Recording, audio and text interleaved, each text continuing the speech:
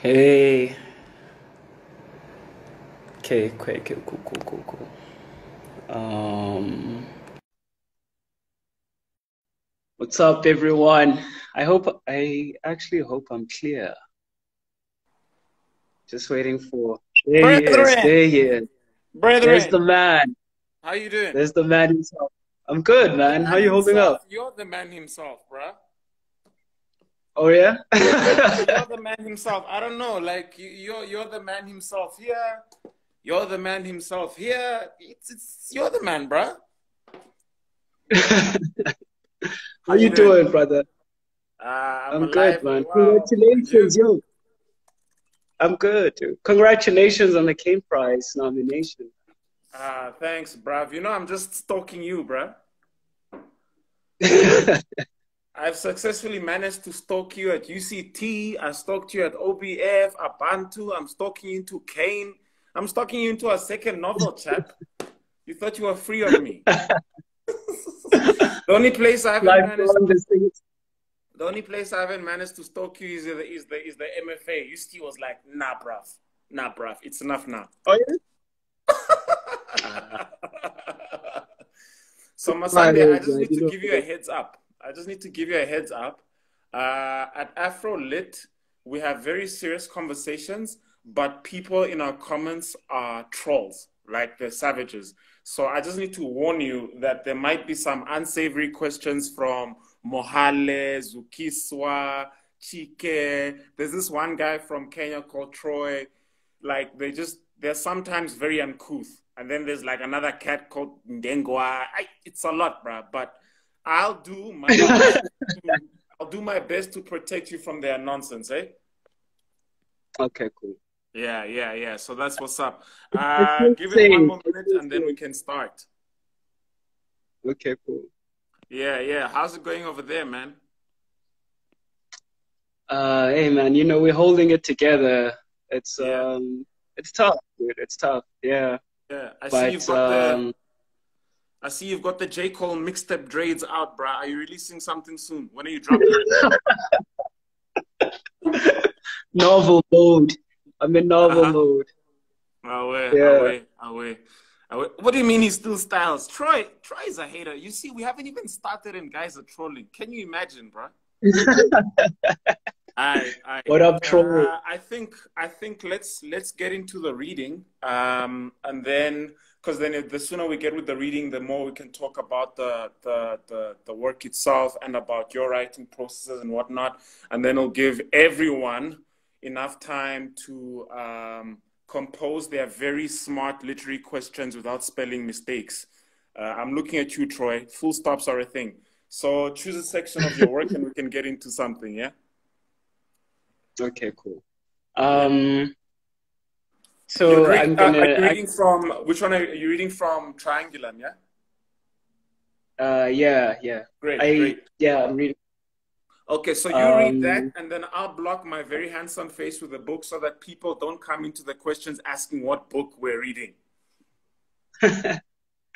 that's what's up. That's what's up. Sure. Um, okay, cool. So I'm gonna read from quite early on in the novel. I'll be reading from separate timelines. So I'll be reading a little bit from the 1999 timeline in the novel, Mm-hmm. and then I'll be reading from 2002. Sure. I don't know. Generally, like I prefer doing it this way. The book itself, like whenever I'm working on something, I tend to think of it. I don't know, quite organically, right? So if like the Yeah. character's one way Mm. in one timeline, it should kind of seamlessly like, link to Yeah. another timeline. No. Read So however you I want, quite man. We're here for you. We're here at your pleasure, man. okay, Yeah. awesome. All right, cool. The following morning, after he'd returned coughing from peering into our mailbox, Data proposed a trip to a Pentecostal herbalist from out of town. A month before, he'd been laid off from his new job as a manager of a fleet of vans that delivered amasi from a farm in Stutterheim. and had written a note for me to miss school so we could make it in time before the queues. My presence on the trip was for good luck, he said. We set out at noon. Datta's retrenchment letter on the console between us. His double cab crossed the rail bridge at the edge of our town and entered Ginsburg, where he parked next to a sleeping Alsatian with patches of pale skin showing through its fur. It was shivering from flea bites, and I moved away, careful not to step on its tail. We walked through a grid of one-room houses with rusting roofs to a house with a grassy yard and a long queue outside the door. Datta sighed. For an hour and a half, we shuffled in line before one woman collapsed, having reached the front of the line a moment too late. It took a while before a stooped man came over and carried her off. To pass the time, I looked around.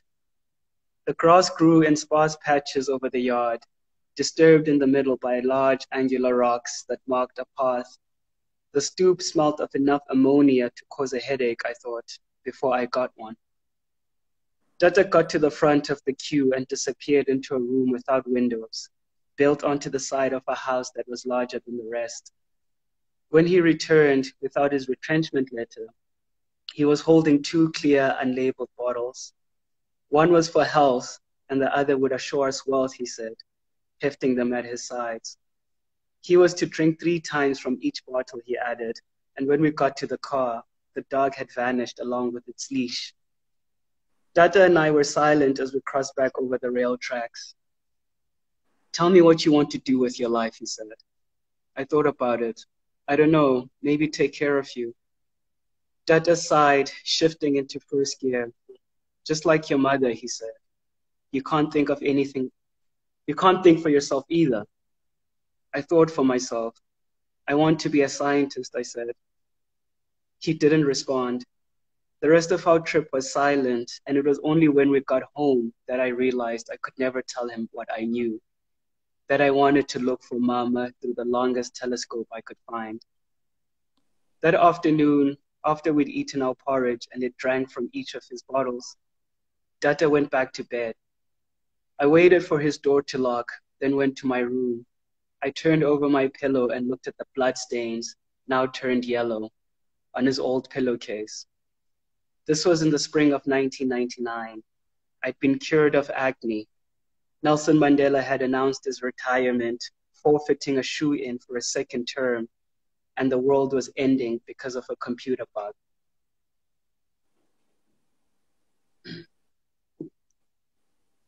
This town, once a mission station, was named after a monarch whose general turned natives into settlers, offering them Fengu British citizenship in exchange for each other's blood. It spreads under us like a green tomb, its rolling hills dipping into spaces abandoned to waste. The grass is always warm, as if a giant had curled itself around the borders of Buffalo City and lain down to die before evaporating into the atmosphere. Pot and I often take shelter in the shade of a stone alcove under an elm. Pot likes to argue with me over whose life would grade worse, hers or mine. It's my job to tell her to be fairer to her mom, to remind her that her mother has a vascular disease and she should stop picking a fight with her every day of the week. Lita tells her that too. Not that he doesn't have ideas of his own. For example, he says even adoption isn't a merciful act, it's a lucky draw. It gets to the point where you're afraid of your parents and they don't remember your name. He's lost faith in parenting, he says. These days, Lita loses himself in internet fantasies where the way to kill a monster is to give it a tonic of health or a life potion. He tells me to imagine a rerouted reality where life is not only the mirror of death, but also its catalyst. I tell him I'm not sure. Most of the time we agree though. It's been that way for 2 years now. Lita and I are closer, while Pot's grandparents are from Madeira. The 3 of us met one afternoon at the Master Mat's office on Alexandra Road, down the road from Grey Hospital and Hoer School, de Force Malan. We were looking for tutor jobs. A week of free lessons was being provided by the state to primary students from Ginsberg and Dimbaza, and we'd settled into the waiting room where the aircon spat flakes of rust over the lino and potted plants. It made me shiver when it almost got in my hair, and I didn't like that, but I was too tired to care. I'd skipped my last 3 meals. Pot leaned back on the bench and made it creak. Next, 2 red-haired women greeted us, offered us a jug of water, and told us none of us had the job. I wasn't surprised. I'd suspected there'd be a school background check. Outside, Lita told me and Pot he worked at the Mr. Movie up the road. He invited us over, took us back to the storeroom, and showed us an old tape of Debbie Does Dallas for an hour. It had love tracks dubbed over the dialogue. Lita thought we'd find that hilarious, and we did. I mean, I still do. All right. Dope. Yeah. That's the first part. Yeah, man, that was lit. That was lit, man. I think okay, so the questions are slowly gonna come in, but I have to ask you the first one myself is how high were you when you wrote Triangulum? You know what's actually like really interesting? With my first novel, right? In the reactive, because the characters kind of like, you know, they do a lot of recreational drug taking. When I released the novel like a couple years ago now, a lot of the reviewers, like, and a lot of people who'd read the book would come up to me and be like, yo, you know, this sounds like tripping or like being really like high on something, and I really dig it for that. And the funny thing is, I haven't actually told anyone this before, that even though drugs feature prominently in that novel, when I was actually writing it, I didn't write it with the intention of like depicting the characters as high. Yeah. In fact, I was under the impression that I was writing something that was very close to my actual perception and experience of reality. And so I thought, yeah, this is kind of like a pretty straightforward thing that I've written here. And after that, were you asked that quintessential question everybody asks all youth Black writers? How autobiographical was the story? I actually love that question, man, to be honest. I feel like, yeah. I don't know. Look, okay, let me put it this way. I was aware of this question even before I published. And I'm aware of books that do this as well. But I don't know, I've always dug it, man. Like when you read like an author that you like and they have kind of like that quintessential first autobiographical novel. And it's nice. I like it. It's vulnerable. It's personal. So, but with my book, I did get asked, and it was not autobiographical largely, but it was also a book that was written almost in tribute, you know, to the autobiographical first novel. All right. For those of you who don't know, Masande was exceptionally qualified in writing the high scenes because in Res, he lived around the corner from me. And this man had the strongest weed in South Africa, my friends.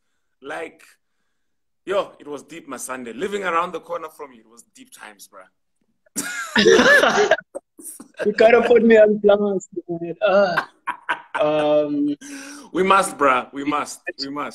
You just had to. Okay. Cool. Yeah, there's a question here. Ndengwa is asking, do you consider writing or literature to be your salvation? Just to let you know, Ndengwa is a born-again loser, and he's in need of a new Jesus Christ right now. So you need to give him like a killer answer. Salvation. Yeah. I guess, you know, in a way, I look at writing as a means through which to actually like inhabit myself and inhabit like my reality. And I don't know, like I feel like I experience the world a certain way, and sometimes I can only really like make sense of it through the act of writing. So it's definitely something that makes me capable of making sense of my experience.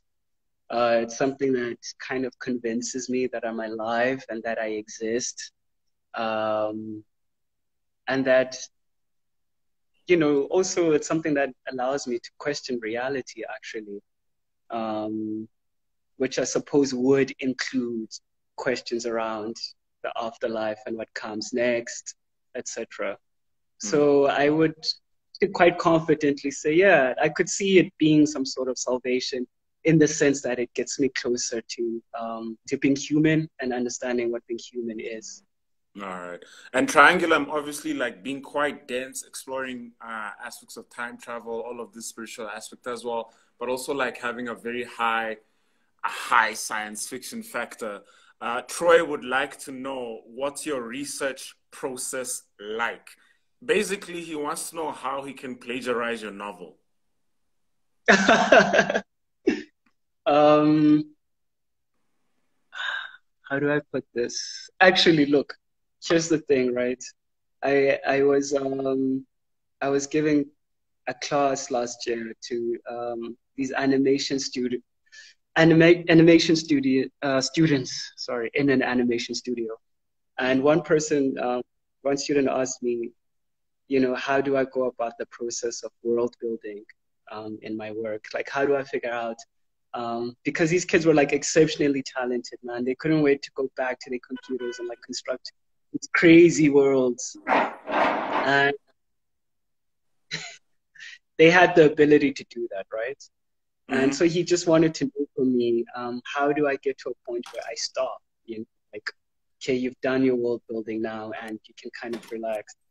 And I thought it was a really great question and that it Mm-hmm. also provoked me as a speaker. And I realized that the best way to do it is basically to kind of, you think of your characters first, and then you imagine how your characters would occupy this world that you built.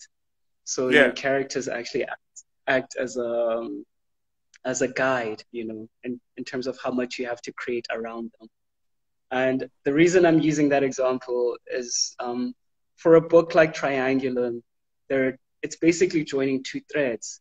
There's the personal, human, psychological, emotional story that I'm trying to tell, which is about this family, and it's about this daughter. And there's also another thread, which is kind of combining all of my preoccupations and maybe even anxieties Yeah. around ecology, around capitalism and technology. But I would definitely say that the first thing that you have to do with any story is to figure out why you're writing it. Yeah. Um, Yeah. it's the engine of it. And then after that, you can kind of go crazy with research and etc. Yeah, yeah, yeah. So, you're talking about the class you were giving, and I know you did your MFA at UCT.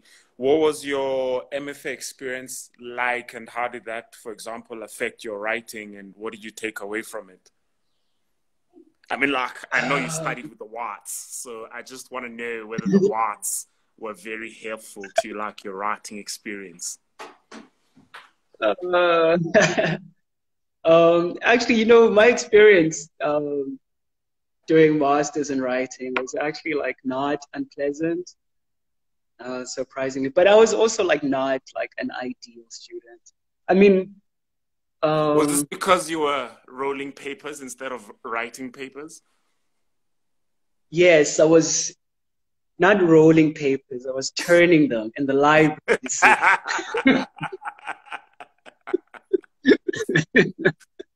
No, but really, like, it was kind of like a really great opportunity to be around other writers, to be around books, Mm. and also to be around like a really great mentor.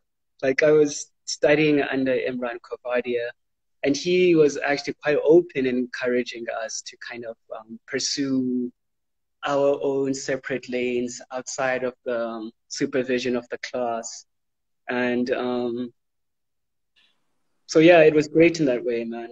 I got exposed to a lot of texts. I tried out all sorts of like different things in class, you know, got all sorts of criticisms.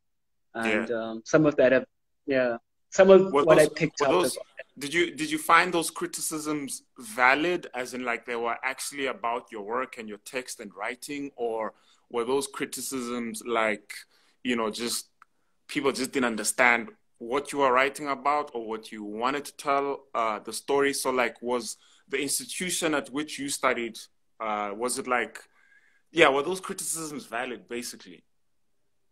Or was it just like kids from Limpopo don't have telekinesis? That kind of shit. um, I actually chose to kind of see them as valid for the most part because I was quite aware of the fact that I was a student myself. You know, part of the reason why I've chosen to do this degree was to learn. So I was not really in a position to kind of be defensive, although Mm, naturally, you know, that'll come now and again. Yeah, but in terms of a lot of people not understanding stuff, that was huge, man, you know. Usually there'd be some like praise reserved for the writing, but somehow like what I was writing about or how I was writing about it would lose quite a few people in the class. yeah, But no one was really mean about it, you know. yeah, And some critiques, I thought, you know, this is valid and this is something I'll work on. And another thing that I actually decided to do quite early on was that in the first year of the program, I was going to try out every writing style in my arsenal, every type of story. I was just going to go crazy and see, you know, how people responded to those things, and then learn how to do them. So yeah, it was pretty instructive. It was pretty instructive. cool, cool. And did you find, and then once you finished writing Triangulum, did you find that your the reception of it, was it, yeah, what was it like? Was the reception warm? Was it cold? Was it like, ooh, what is this type of thing? um, Because I found I I found I think found I found yeah. Triangulum not shocking or surprising, but it was like delightfully different. I don't know, you and Mohale, we were on a panel together at Open Book Fest, Young Flex, and it was so dope, like talking about literature that wasn't what you'd expect to be the conventional, you know, conception of African literature. So I wanted to know whether those preconceived notion of what Africans write about and how they write, whether those things affected the reception of your book. Mm, mhm. Man, that's actually a very good question. Yes, you see, And people, I yeah. ask smart questions. People think I'm just a troll here. I ask smart questions. No, I mean it's a great question, especially like as it's something that we have to discuss as well as colleagues, you know. Because essentially what we are also talking about is like Black knowledge production and how valid is it, you know, and Yeah, can you please copyright that before institutionally. Dr. Ndlovu steals it from you? She's one of the trolls here. We don't know about her doctorate. It might be one of those online things where if you create a username and password, you get your master's, and then if you upload your profile picture, you become a doctor. So Black knowledge production, copyright that. Yeah, go ahead, go No, ahead. she can use it. She can use it. It's fine. But yeah, it's very valid, man, because I mean, like cultural and intellectual work is clearly it's meant to somehow it's meant to reach people, and it's meant to have people begin to kind of Mm, engage in different conversations. And of course, that whole process is stalled if you're not allowed entry into the discourse. And usually, and you mentioned this in your question. Usually, what happens, of course, is that people are used to a certain kind of writing, and if they encounter a different kind, it's for some reason rendered invisible. You know, they don't kind of like register or even like mm, hear it because it's just so alien, you know. Um, I feel like that's happened a little bit with this book. And in other cases too, some people will understand sections of it, but then other sections will kind of like be very foreign to them.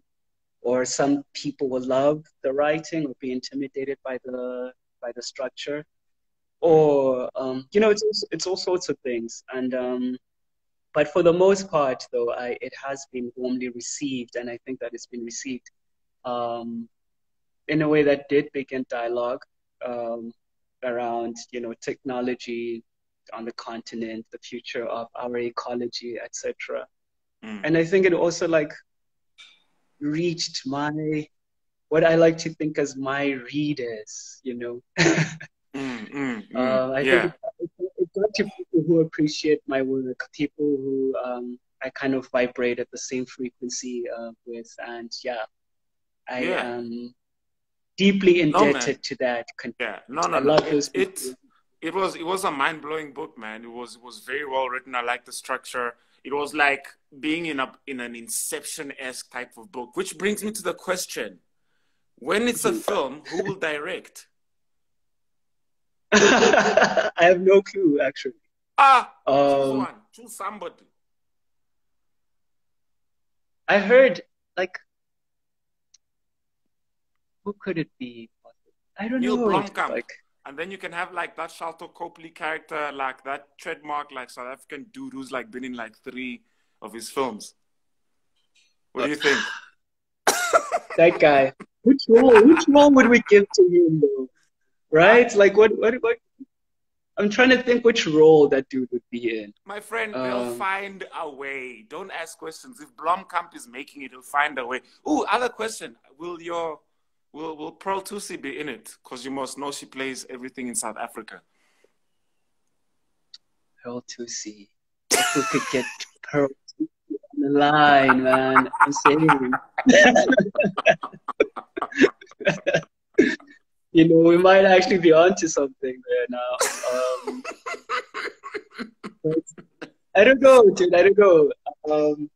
I've been like, there's a friend of my brother's who said that I should work very hard at not allowing anyone to adapt my work.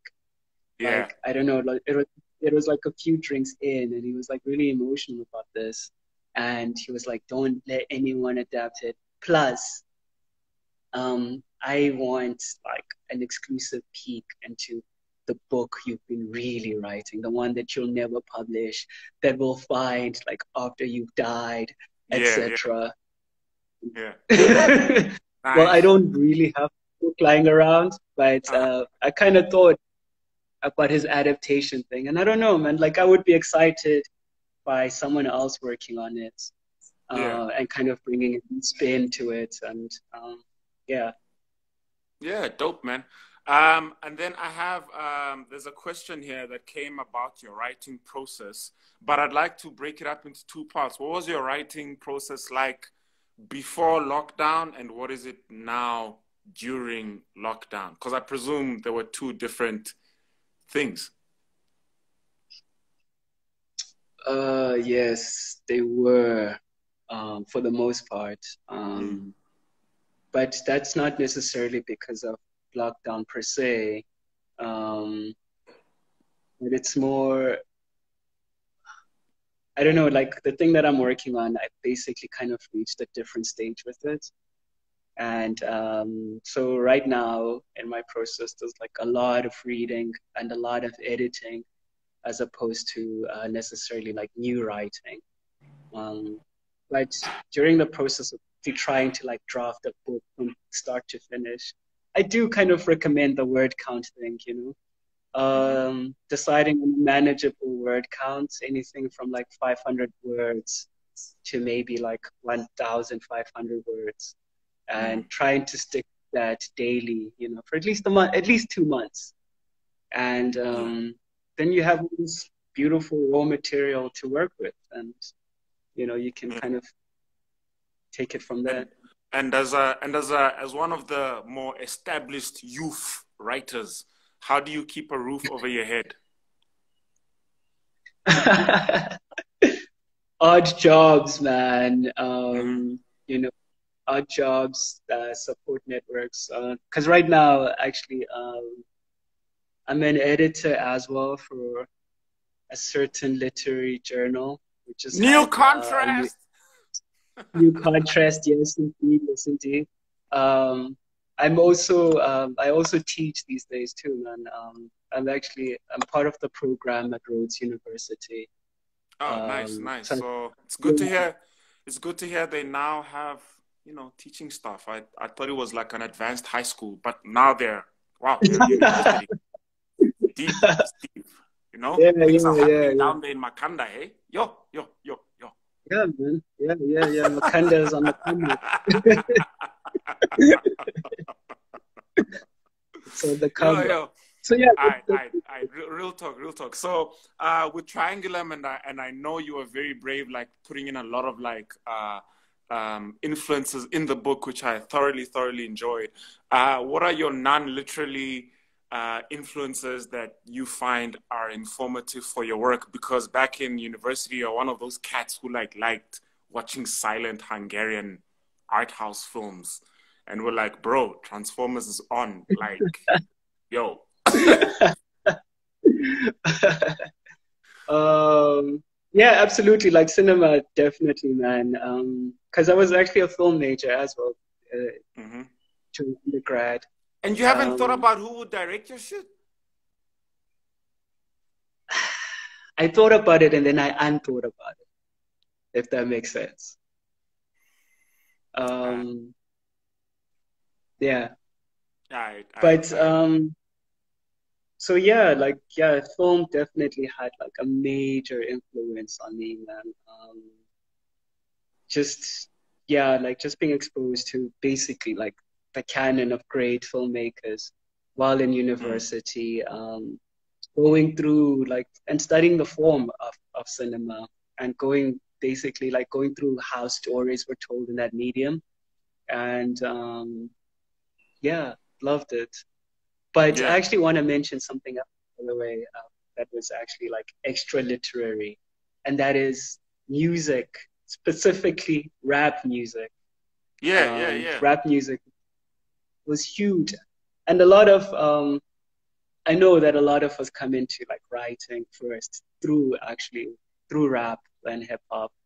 I was definitely like one of those kids, you know.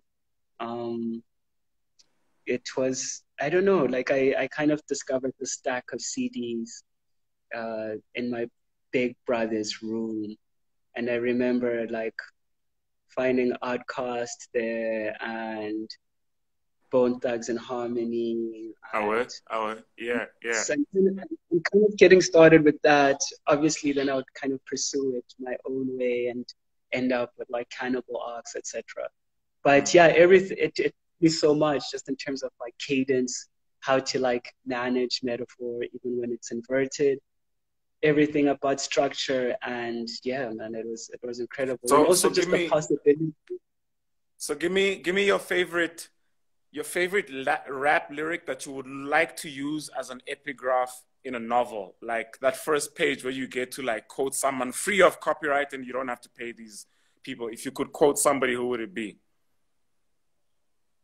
Oh, okay, that's actually a great question once again. And now I'm trying to think. I usually have these like knocking around in my head, but now I'm obviously gonna be drawing a blank. Um, because that's how it goes, right? That's how it goes. That's Yeah, how it yeah, goes. yeah. And no, no, no, no, not with me. I write all of these things down and then I hope and pray that someday I'm able to use them. Oh yeah?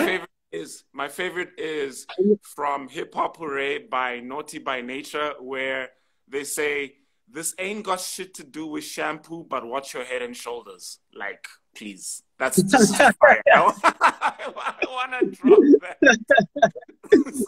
That's a pretty good one. That's a pretty good one. Because now I'm kind of like think like, okay, fine, like which is the most literary like rap group or like rapper that I can think of? And it's probably like it will obviously like be Cannibal Ox, you know? Mm-hmm. Um, and in So it's not fact, it's not Migos. It's not like Tekashi 6ix9ine.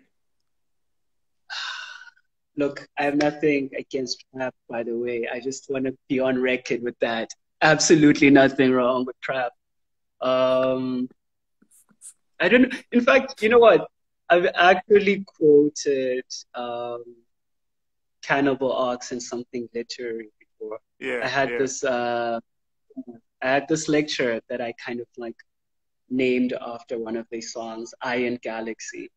And yeah, it's become a lecture series now. Like there's Iron Galaxy 1, 2, 3, 4, etc.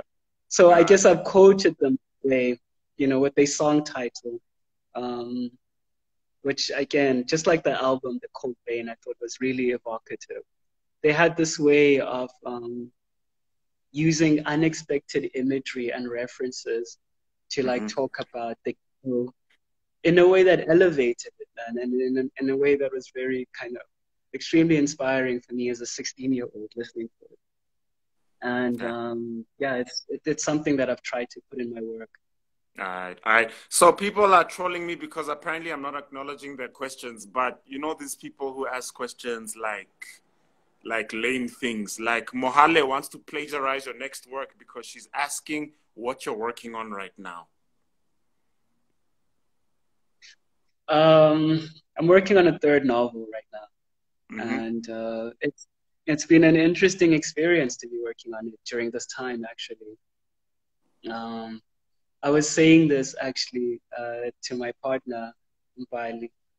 I think we're doing like a store run, and I was like, I think enough time has passed under lockdown for this pandemic to kind of like be properly like installed um, in the culture as like a historical event. So it's kind of difficult now, to continue writing in the same way, in a Mm. way doesn't actually like acknowledge what we're in right now. And obviously you don't want to be sensationalist about it. Yeah. You want it to be thought out. And so yeah, that's kind of what I'm doing at the moment. Just reading, working on a third book, and just also trying to be present and thinking about what's happening, Yeah. to all of And us here. Dengwa, a very ungoogleable person, wants to know whether you Google yourself. Next question.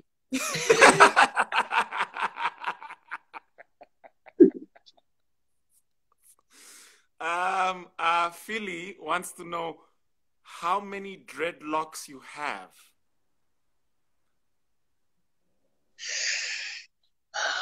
It's How been a many while since I dreadlocks you counted. have? Do people count? It's been a while since I have, so I have no idea right now. No, I'm kidding. I've never counted. I don't know. I don't know.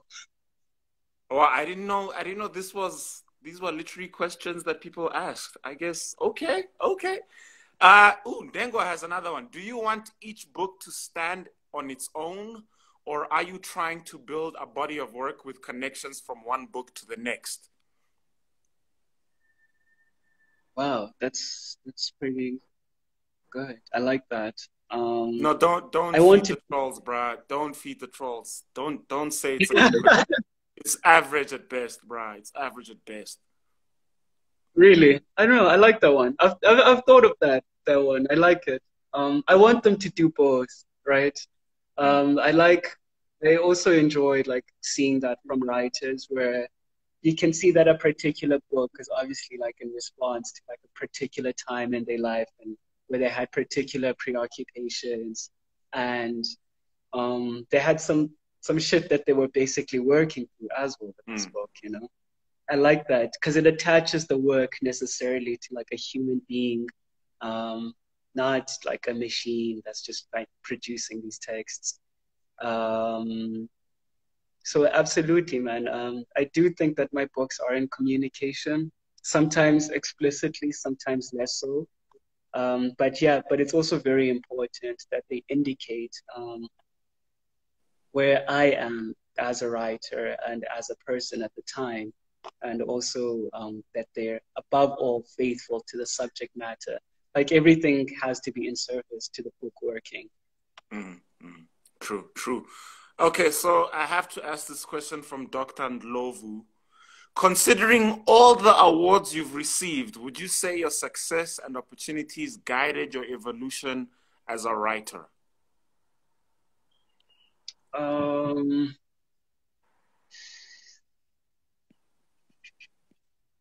Not necessarily. No, no, I wouldn't actually say that. Like awards and stuff are like nice, but that's not a that's not the place where I write from.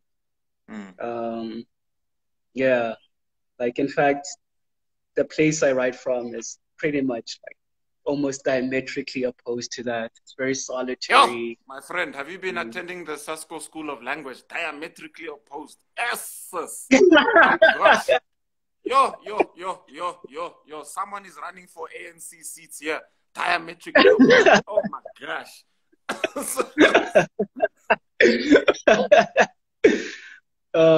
That's funny, man. I have to give you that one. That's a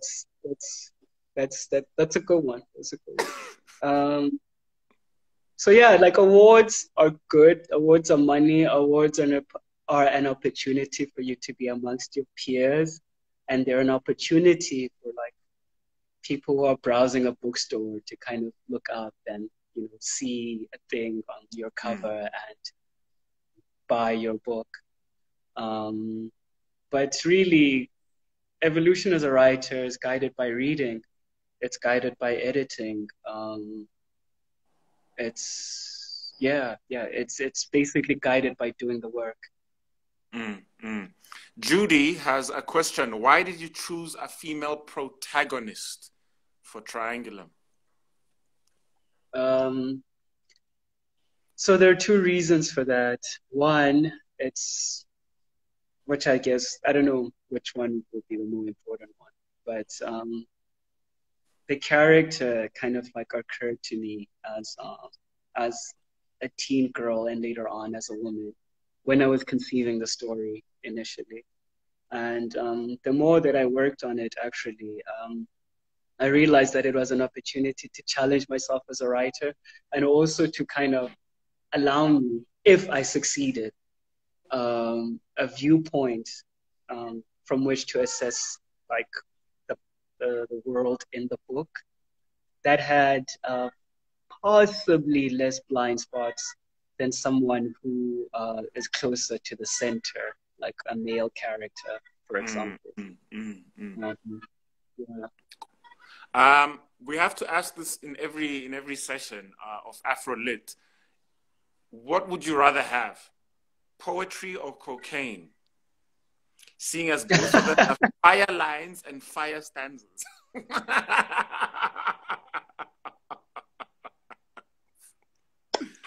Poetry, no question. Poetry. Really, nigga? Really? Poetry. Really, nigga? Yeah. One. Let me What about the cocaine money? Let me tell you something about poetry, okay? Around 2015, I was at this residency, and Flex. I met this incredible poet, man. A dude called Jamal May. Yeah, now I am gonna flex. Like, this residency is ridiculous. We're living in a castle, basically, like a medieval, like Italian castle, and he was really good, cool, man, and we chopped it up a lot. And towards the end, wait. Like, what did you chop up a lot? That's a very ambiguous statement. We discussed literature. Okay.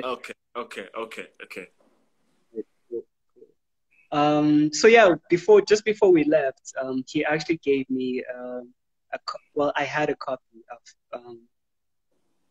I asked him for a copy of his first collection of poems called Hum, which is this really brilliant conceptual kind of like poetry collection dedicated to Detroit. He's from Detroit. and it's basically just about, you know, growing up working class in that city. And yeah, like I could go into the mechanics of it, but it's brilliant. So Yes. I asked him to sign it for me, and he did. And then inside, in the inscription, he actually described the book, his collection, as a device. Like he used the word device, which wasn't surprising coming from Jamal.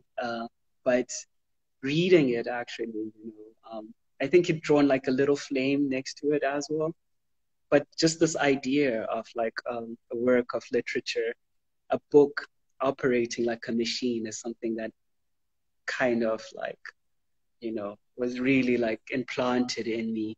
And then years later, as I started working on Triangulum, like this idea came back Of to the me, device, yeah. and also like, yeah, like it came back to me, and I wanted to explore it more, like, but as a novelist and like as a fiction writer, and in a Wow. way in which it was thematically linked to the work. Okay. So yeah, poetry gave So me your a answer to sum up things in conclusion basically is you choose poverty over cocaine money. My friend, I don't want to know you. I'm about the narcos money, bruh. I want the well, narcos money. Mm-mm. you Hmm? didn't say it was about you didn't say it was about moving keys. I thought it was My about friend, whether or not it's a one. very broad question. You could interpret it any way. All I'm saying is I want Pablo Escobar money, but Pablo Neruda bars. But, you know, it's a smart way to answer that question. All right, so Dr. Ndlovu is also here shopping for a new bay, so she wants to know whether you go on coffee dates with your literary groupies. Coffee dates. I don't. How cheap is that, though? Coffee dates. Coffee dates. Tasha's even going broke and you want to go to coffee dates. I've actually I, I don't know about groupies, but I've hung out with readers, you know, a few times. It's been actually quite pretty. It's been pretty cool. At first, it felt a little weird, um, but then it started to make sense. We all end up hanging out in the same places anyway. So like, you Yeah. know, if someone comes to Yeah. you and they're like, "Oh, I liked your book," yeah, Oh, thank that's you, Masande. Thank something you. Thank you. I appreciate that a lot, actually. I Yeah. do, I do, I do. Yeah. So So yeah, I will, somebody says yeah. they are liking the humble Remy. And I'm like, there's no humility amongst greatness, my friends. This is how players speak, bruh. Next question. Next question. Zukiswa wants to know what you think of people who have charcoal burning out of their anuses. This was a very deep question that came up on Monday about people who have fire burning out of their anuses. It comes all the way from East Africa, my friend. Uganda is lit. What do you think about people who have fire burning out of their anuses? Like, that's the question. Anuses. Is it? It's deep, bruh. Funnily, funnily enough, actually, I think I Don't tell did me think this is about. also happening in South Africa, my friend. I mean, I spent. Let me just put it this way. I saw a GIF that describes this action that you've described. I mean, that actually illustrated it. And I think maybe I Mm-hmm. thought about, you know, fire in that place, you know, like, I don't know, twice last week, maybe. Mm-hmm. Oh wow, okay, okay. I have another question. How did it feel? How did it feel dying in like episode 5 of Game of Thrones? Episode 5. Okay, this is Because Remy. aren't you Daenerys Targaryen's handmaiden, Masande?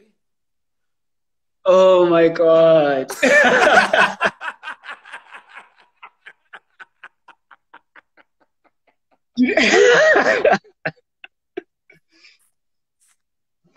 uh, I have to look. I mean, she's quite the character. You know, that's a very powerful character, man. You know, it's a very powerful character, and you know. I have nothing, no ill, nothing bad to say about that character.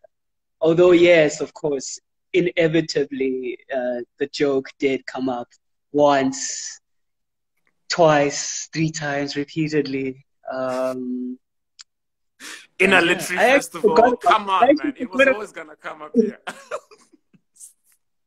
it's crazy, man. And actually, I don't know. I think after that character, like Google Assistant learned how to pronounce my name, but like Oh after wow. Game of Thrones. Yeah. Nice, nice. So I think we did something there, that And helped. how, It how helped. how do you pronounce your surname for like all the whites who might call you Ntshanga or like you know because all the East Africans because they also get defeated by things with N. Yo, we heard Is it? against. I was like deep. It was deep, bro. On Monday it was deep. So how do you pronounce your surname for like the whites? I pronounce it how it's pronounced. We usually have to sit down and then we have to we talk about it. We talk about it. They show me their first draft. I Uh-huh. receive the first draft. I edit it. I give it back, and yeah, we usually hash it out before actually. Away, It's away. crazy. I remember this one time in the US, and I was about to read, but like it was kind of it was a bit of a weird event in that I was an act before musicians. So like I had to go up and read that before musicians. So like the guy who was announcing me had to be like extremely like hyper, but I didn't anticipate just how hyper actually. So I got onto stage. So firstly, in the green room, he's basically kind of saying, "Is this how you pronounce your name?" He says it, and surprisingly, gets it right from the get go. And then so I go on stage, but then like completely unexpectedly, he like does this thing where it's like an announcer, like in a wrestling match, dude. And he really like shouts it and it stretches it out, like he's kind of announcing like a prize fighter. But he got it right. So it was pretty interesting. Respect, respect. All right, so we're about to. Instagram is going to cut us off in a few minutes. Thanks everyone for having come through. If I didn't ask your question, I'm not really sorry. I tried to get through as many as I could. Masande, thanks so much for making the time, man. It was enlightening as usual to just share a stage and a platform with you. It was dope, man. We're looking forward to like all your work, everything that you're working on now. Good luck Thanks for so that, much, and bro. yeah, man, just looking forward to meeting you again on a bookshelf, on a bookshelf somewhere. Thank you, everyone, as well. Thank you, Piliswe and Suki, Yeah, even Wale. Makanaka came in late as usual. Zimbabweans, you can't trust them, eh? Um, all the names that I might PhD, have thank you. butchered, I'm not sorry. Yeah, James for hosting this, for like always publicizing this. Troy Onyango for sticking through this. Tash, Maza for not asking questions. Thank you, Maza. Yeah, no, everyone. Thank you so much. Thank you. Yo. When you exit, remember to save and share this to your timeline, bruv. So just press the X in the corner, and then a screen will come up and saying, share this to your story, and then just accept that. Don't delete this, yeah? Otherwise, Ukiso Okay. will kill me. Will kill me, bruv. Okay, cool. Alrighty, man. You keep Yeah, yourself man, well. thanks. All the best with the writing, man. You too. Everyone keep safe, please. For sure. For sure.